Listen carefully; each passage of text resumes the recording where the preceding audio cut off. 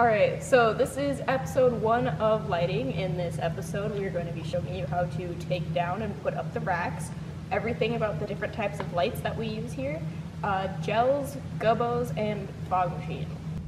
So we are backstage left, where the control panel for our light racks are. They're also called electricals, in case you know somewhere. With these, they're labeled racks 1 through 4. With the up and down button, nothing too super scientific. But so before you come over here, you have to check to make sure the path of the rack is clear. And then you call out rack number 2, for example, coming down or going up, depending on what's happening. And then you wait for someone to respond with all clear. Rack 2 coming down! All clear.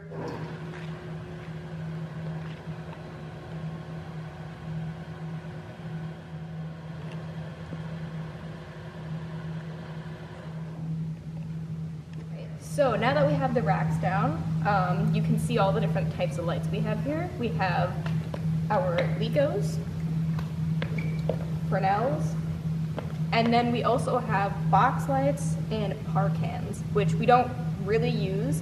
They're more for kind of like maintenance purposes, so we mainly stick with these two.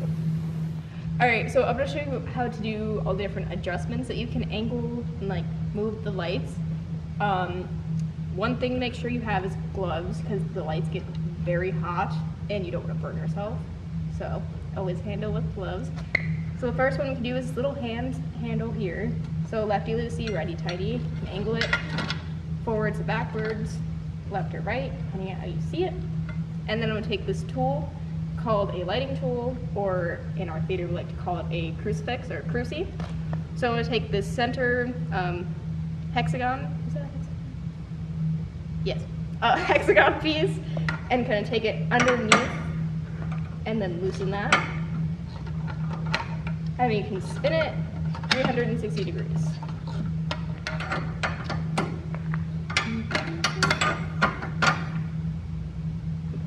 For whatever reason, after you tighten the little like hex bolt that's here and it still moves, there's this little square piece that you use, this little square to tighten.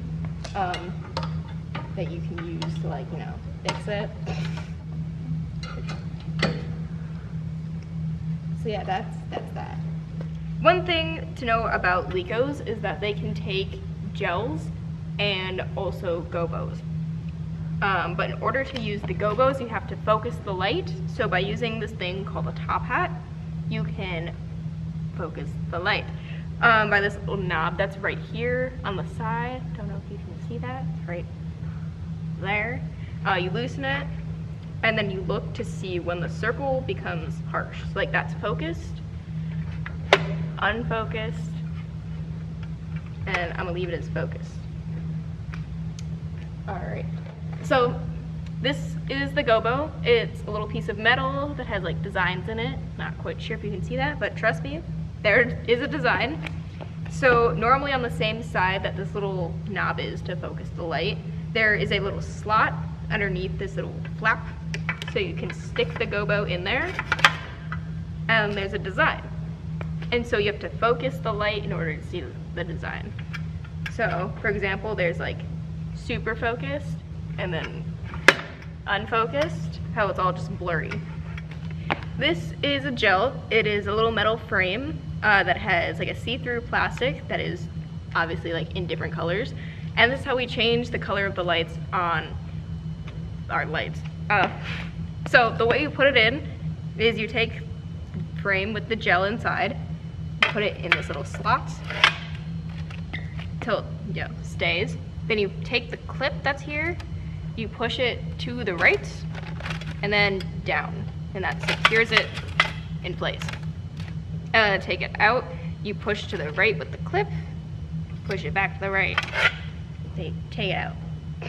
Alright, so something that you can do with our Licos is they have these little shutters, so you can kind of change the shape of the light, so it's not just a circle. So you do that by just pushing them in. So you see how now it's like cut off. And so when you do that, it's cutting off the opposite side. So for example, I pushed in this one here on the right, and then it cut off part of the circle on the left. And then it's the same with all of them, pushing this forward, one cuts it off from the back. Yes.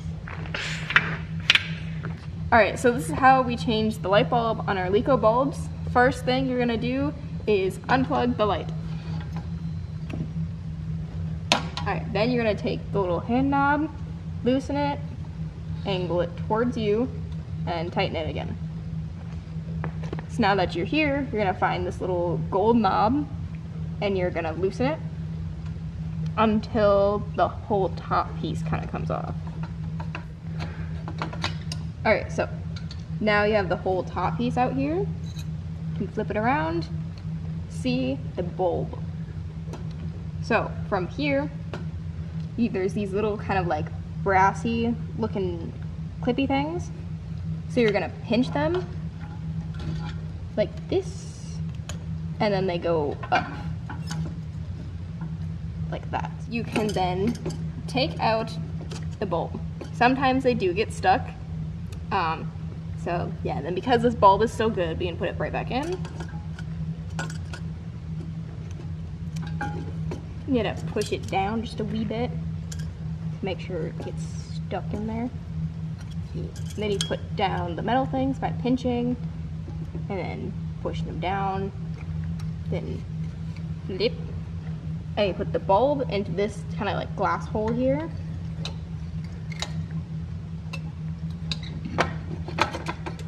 Make sure it's all secure, and then you tighten the gold knob.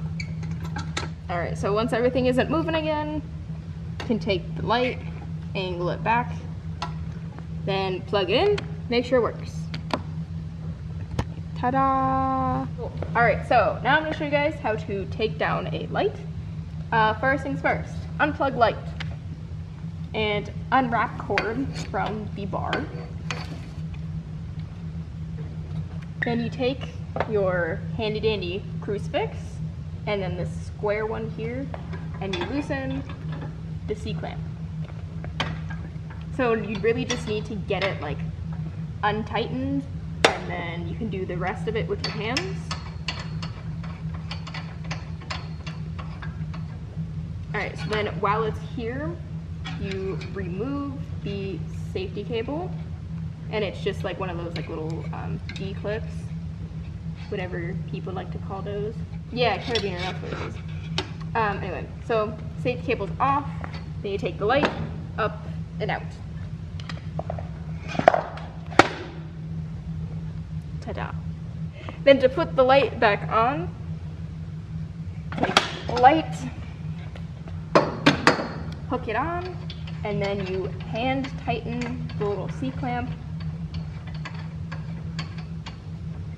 Then you take the safety cable and hook it back on.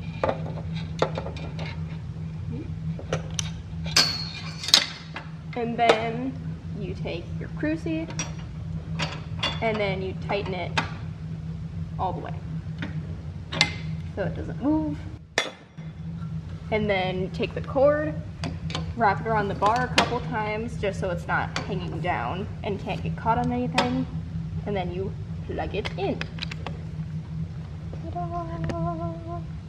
Alright, so with our Fresnels and Lecos, taking them off and putting them back on the rack is the same, and then also adjusting them like side to side and spinning them, also the same thing. So I'm not going to go over that too much, but what is different is the gels and focusing. So with the Fresnels, there's this little like knob thingy that you spin, and it, depending on what direction you spin it, focuses or unfocuses the light more. But with Fresnels, they never focus in actual circles, so you just have like small, big, etc., etc.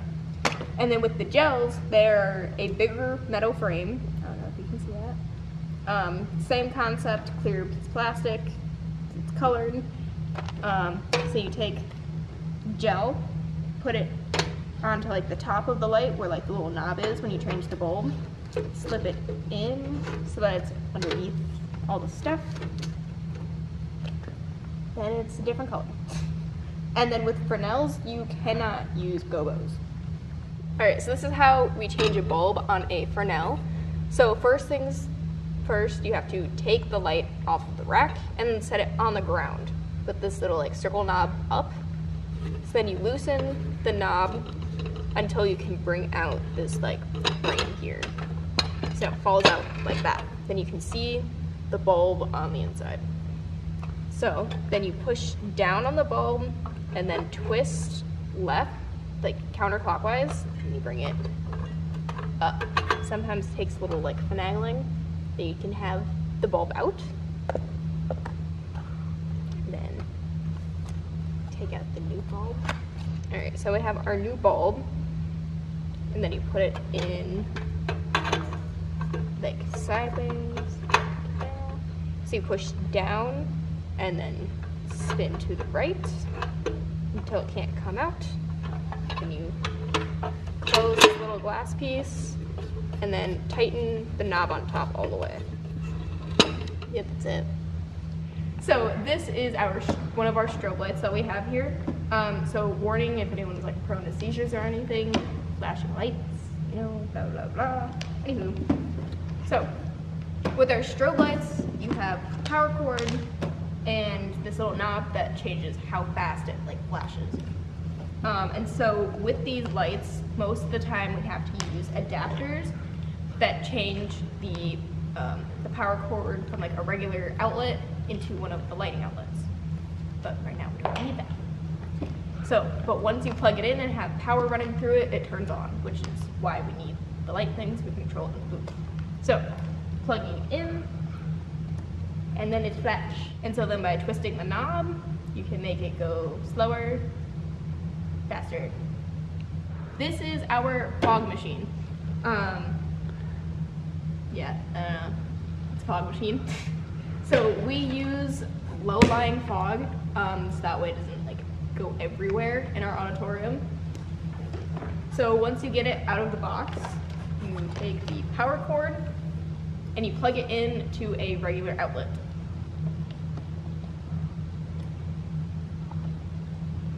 And then it has like all the blue lights. There's a big on-off switch back here that turns it on and off. And then also you can see the levels of like how much fog juice is in it from back here. And so once you plug it in, you have to wait for it to warm up. All right, so once the fog machine is warmed up, you can look at the remote, figure out what to do. So there's 3 different buttons. You have continuous, which when you press it, it stays down and then will shoot fog for as much as it can. Manual, which you just kind of tap it and it shoots out fog. And then you have the timer option. So then when you do the timer option, you click it, it stays down. And then you have 2 knobs up here. This one is the interval, which is set in minutes, which is how many times, like this time in between each time it sets off fog, if that makes any sense. And then you have the duration, which is how long it can shoot fog for, which is in seconds. All right, so I'm gonna be using the manual button to shoot out fog.